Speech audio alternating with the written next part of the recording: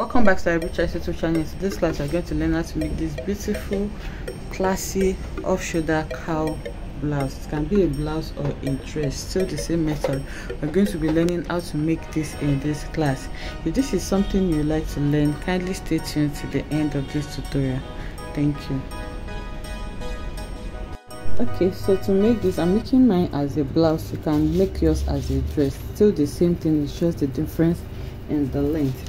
So I have drafted my basic bodies. Okay, this is my chest line, this is my waistline, and this is my full blouse length. Okay, so this does not have a dart, it's a dartless bodies. I just drafted it with my regular measurement. So I have one pattern for my front and one for my back.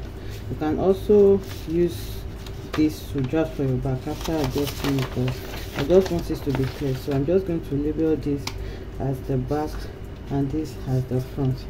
Okay, so what I'm going to do now is just to transfer my chest line, because the length that I want for my back, the neck depth for the back is going to be on the chest line, which is here. So I'm just going to fold this over so that I can just cut it off like that, and then we keep the back and work on the front. So this is going to be the neck depth that I have for my back, and it's an off-shoulder body, so I don't want to cut my front pattern. Okay, so that is it there, and then I'm just going to cut this out now, and this is going to be my pattern for the back. So I'll just keep it, and then I'm going to indicate this as the upper part because it looks similar. Then we're going to work on the front. So to create the cowl effect that we have on the front, remember this is my chest line. So from the upper part here, it's an off shoulder, so I'm just going to create the off shoulder pattern first. I'll just divide what I have here into 2, or you just work with any neck depth that you want to work with. My chest line is 9 inches, so divided by 2 is going to give me 4.5 inches, and then I'm going to make that into a straight line. So after making it into a straight line, I'm going to cut it off. So this is going to be the depth for the neck of my front. Okay, so this pattern now that you are cutting off from the front, and then the one that we have cut from the back, I'm just going to measure it, and that is what I'm going to use to make my strap. Okay, for joining it together, that's going to be my strap. So I have about 13 inches here, so I'll just keep that in mind. So now to create our cowl neckline on my chest line here, you can also slash it on this chest line, but here I'm just going to come up by 0.75 inches, and then on that mark I'm going to mark a straight line. So this straight line that I have here is going to be my slash line that I'm going to spread to introduce volume for the cowl. So here I'm just going to come in with my scissors and then cut to the tip, but not completely. So after cutting to the tip, I'm going to bring in a fresh pattern, and then I'm going to place it underneath. Okay, so I have a new pattern here. So what I'm going to do now is just to match the center point to the center point of this pattern, and then I'm going to hold it down before I spread. So I held it with my masking tape. The next thing now is to spread it to the desired volume that you want. Okay, so from where it stops, which is here, I believe you can see the marker line there. So I'm just going to open it by around 5 inches, so you can see 5 inches, and then I'm going to spread this like this up to the 5 inches mark, you can see. So here I'm just going to hold this down as well. So this is the volume that I want for my cowl. You can do more or less depending on the amount of fold that you want on that side. So here now we are going to be cutting this facing for the front together with our pattern. So to create that facing, I'm just going to take my ruler now and then draw like a diagonal line up to this center point. Remember, it's going to be cut on fold.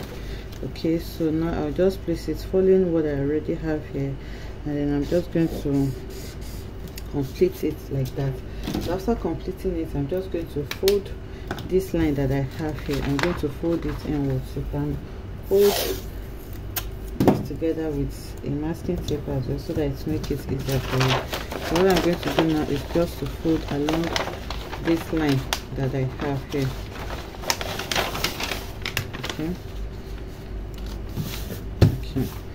I hope you understand what I'm doing. So now I have folded along this diagonal line that I have there. So after doing this, now I'm going to go ahead and trace my armhole. Remember, there is no sleeves to this, and I'm cutting the facing together so that I can neatly finish the armhole area. I'm going to be cutting facing for it as well. So now I'm just tracing what I have on my armhole. Okay, and for the facing to fall, I'm just going to come down on the side a bit by 1 to 3 inches is fine. So I'm going to stop it there, which is where I'm going to stop my facing. I hope the camera captured it. After folding, what I did was just to draw my armhole so that I can cut facing for my armhole, and then I just came down here on the side a bit. So the next thing now is to cut this. So what I'm going to cut first is the excess that I have. Remember, this is my center line, so I don't need this excess, so I'm going to cut it off. It's not supposed to be there. Okay, so now back to our pattern.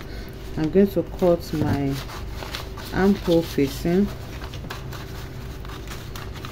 Okay, then after cutting the armhole facing, I'm just going to go down by the 2 inches excess that I left. Okay, so I'm just going to stop it over there.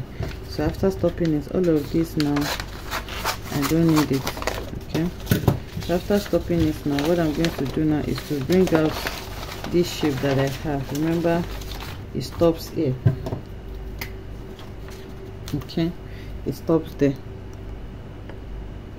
So the next thing I'm going to do now is to connect from where my armhole stops, where my facing stops there, all the way to this center point here that I'll have in front using my ruler. So my ruler cannot take this all at once, so I'm just going to do it in bits. Okay, so now after connecting like that, I'm going to bring in my scissors, and then I'll cut this out. So this is what I have. Okay, so after folding it, now you can see this is going to be what I'm going to use for my facing. So because of the shape of the armhole is for a big size, when I'm cutting, I'm just going to increase this a bit so that I can have a little allowance over there. So now this is the pattern that I have. The next thing is just for me to go ahead and cut this on my fabric.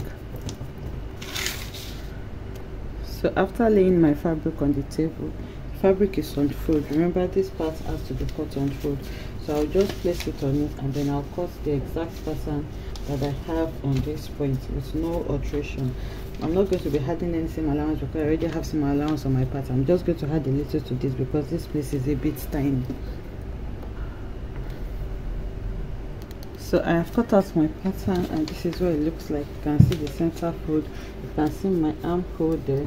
So once I fold it over like this, it's just going to hem my armhole neatly for me. And then I'm going to now detach the pins, and then for the back, it's simple. I just placed it on my fabric. This center part unfold as well, and then I cut it out.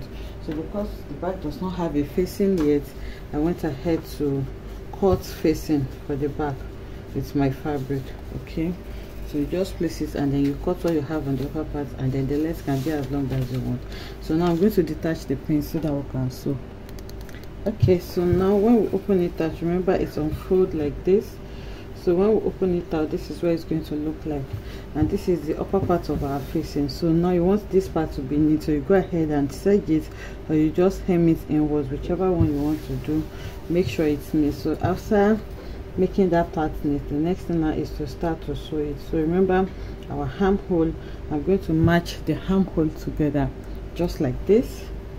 Then the strap that we measured earlier, that's what we removed from the front and back. Remember, I measured 13 inches. So the 13 inches now, I've gone ahead to use that to cut out a strap, and then I turned it out. Okay, so now one edge of the strap, I'm just going to suspend it in between there. Remember, this is our lining and this is now our main fabric. So now I'm going to just place it at the edge here.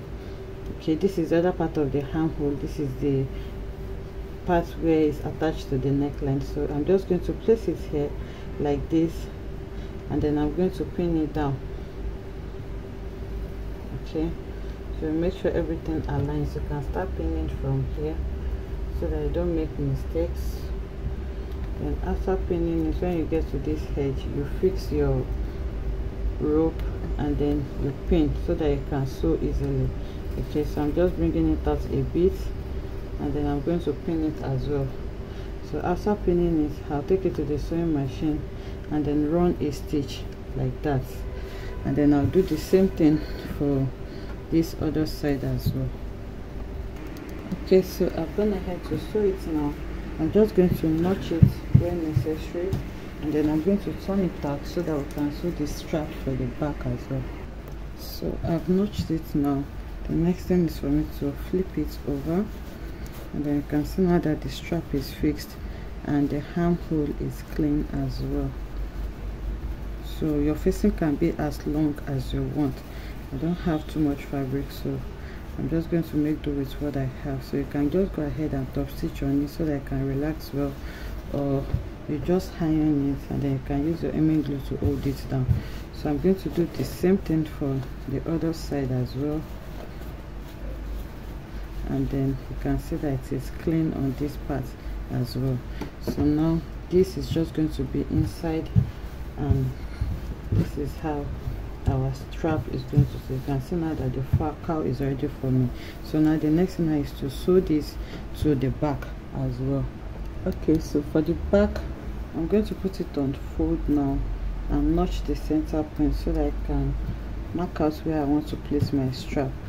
So I have placed my notch there, and then I'm just going to open it up. Okay, so now this is where my notch is. So from the notch, I'm going to measure 4 inches to this side, or 4.5 inches depending on how big the person is. Okay, so I'm measuring 4.25 to this side from my notch, and then from here again I'm going to measure another 4.25. So now I have my chalk there. This is where I'm going to be placing my strap. So now to place the strap, you make sure that it is not bent. Okay, this is what you want to achieve by the time you're done. So now we're going to place it like this, and then for the other side I'm going to trace it as well, and then I'm going to place it like this. So after placing this, you hold it with your pin. I'm going to bring in my facing, okay, and then I'm just going to lay it on it so that the strap is going to be in between the facing and the main fabric, and then I'm going to sew. Okay, so I have sewn the back as well, and you can see that my strap is in between. So now if you need to notch it, you notch the sharp corners as well, and then we're going to turn this out so that we can sew this side. So it's pretty easy to make this cowl blouse, off shoulder cowl blouse. As you can see, that's all you need to do. So after turning it out, you can go ahead and iron it as well, or you just top stitch on it. So now this is what we have. So the next thing to do now is to lay this right side facing right side, and then we'll take it to the sewing machine and then we'll sew. So now I'll take it to my sewing machine now. So you can see now that they match. They have to match since it's the same side measurement you use. So I'll just place it like this and then sew with my seam allowance. So I have gone ahead to join it on this side. So the last thing to do now is to hem it on the lower part, and then you serge this side. So now turning it to the right side, this is what it looks like. So this is for a big size, like I said. Okay, so the strap is going to come like this, and then I'm going to arrange the sides, and then all of this volume that we have here is what is going to form our cowl. So on this part now, remember my facing for the front is very short, that's why it's poking out. So I'm just going to use my hemming gum to iron it down. So now this is the strap that we have, and then this is the volume that we have on the center front. So I'll take it to the mannequin so that we can see what it looks like. Okay, so now this is what it looks like on the mannequin. You can see our cowl that we formed there, and you can see that the facing is suspended inside. It's not going to be obvious, and you can see how clean the armhole is as well. Okay, so now if you don't want yours to be this full, you can just open your cowl by 4 inches. I usually use 4 inches. I just decided to touch this 5 inches to see what it's going to look like, and you can make this into a blouse just like I have done, or you make it a dress. It's very simple as we have seen, and it's really classy and beautiful. You can use silk fabric for this for a shining effect. A very beautiful silk fabric will really be nice for this type of outfit. I hope you enjoyed making this beautiful tutorial with me. If you enjoyed it, let us know in the comment section. Like, comment and subscribe to our channel, and I'll see you in the next one. Bye.